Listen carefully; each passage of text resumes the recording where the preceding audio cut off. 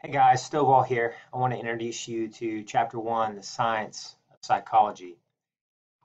What you may know of psychology is perhaps it is a helping profession designed to help people with their problems.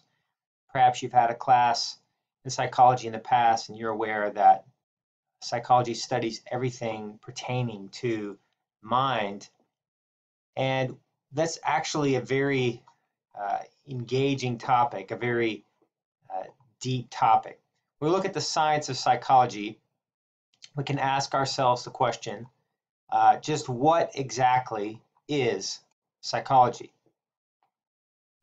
You can think of the textbook definition as psychology is the scientific study of behavior and mental processes.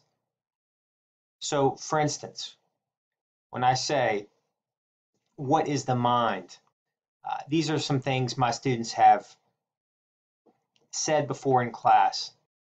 Psychology can study personality, which what makes me me. Psychology can study behavior. Psychology can study abnormal behavior, what happens when a brain does not work the way it needs to. Psychology could study sleep, creativity, intelligence, emotions. All of these things may come to mind when you think of psychology. In short, the textbook definition is that psychology is the scientific study of behavior and mental processes. You're going to want to get that down. That will be important for you. Psychology is the scientific study of behavior and mental processes. Now, those mental processes that we would study would be human mental processes, human behavior, and animal behavior and mental processes. Four goals of psychology that you will also need to know. You could see this on a test, certainly. But you can think of the four goals of psychology being description, explanation, prediction, and control. We want to describe what behavior we're seeing, specifically identifying which behavior we're studying, but we describe it, we explain it, so that we might predict and even control that behavior. And in psychology, the control of behaviors becomes important when we start talking about unwanted behavior, problematic behavior, as well as improving performance in memory, improving performance in sports or academics. But in order to fully look at what psychology is today, we have to look at what psychology was in the past. And so we can go back and do a little philosophy before we can do history and before we can even do any more psychology. We think of the first people who looked at human behavior and the mental processes. More specifically, we talk of philosophers. Now, philosophers didn't necessarily take scientific examination explaining, predicting, controlling, predicting behavior. They were really interested in pontificating or theorizing about what the mind is. So philosophers such as Aristotle, before there was even the concept of the mind, they addressed the soul.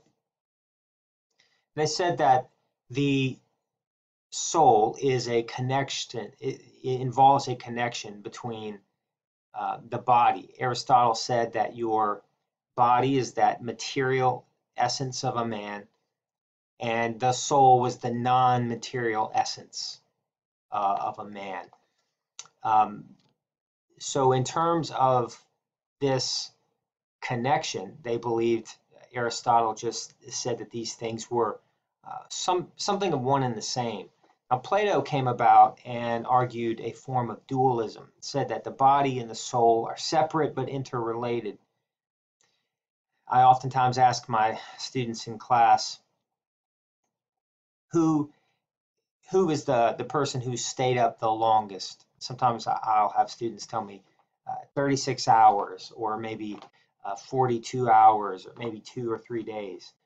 I've actually known people who have stayed up for 3 days at a time, and they'll start experiencing sleep deprivation, psychosis. If you've ever stayed up for a long period of time, you'll know your personality begins changing. And this is what some see as evidence that your physical and your non-physical component of yourself are interrelated. Now, Rene Descartes came about 1,000 years later, after what's known as the Enlightenment, and you don't hear him talking about a soul. He talks about the mind and the body, and he says they have a reciprocal interaction via the pineal gland. Now, what I tell my students is that your pineal gland helps tell you when it's time to go to sleep. It helps put you to sleep. So it doesn't necessarily interact with your soul. You know, what we're talking about here is a movement away from the word soul. I ask my students, and I'll ask you, if you believe that you have a soul. Just want you to write that question down, perhaps, and answer that question for me. How would you answer that? Do you believe you have a soul? If you say yes, I would follow up that with, how do you know? Can you prove it? What does your soul do? If you would say, no, I don't believe in a soul, I would again ask you, how do you know? How do you know you don't have a soul? And so the movement to study the mind is an idea really to study the functioning of the brain. I tell my students oftentimes that apart from my role as a psychology teacher, I am on church staff. I'm a pastor, and the spiritual and religious aspect of my life is very important to me. And so I am one who talks about the soul on a daily basis. However, I also talk about the mind.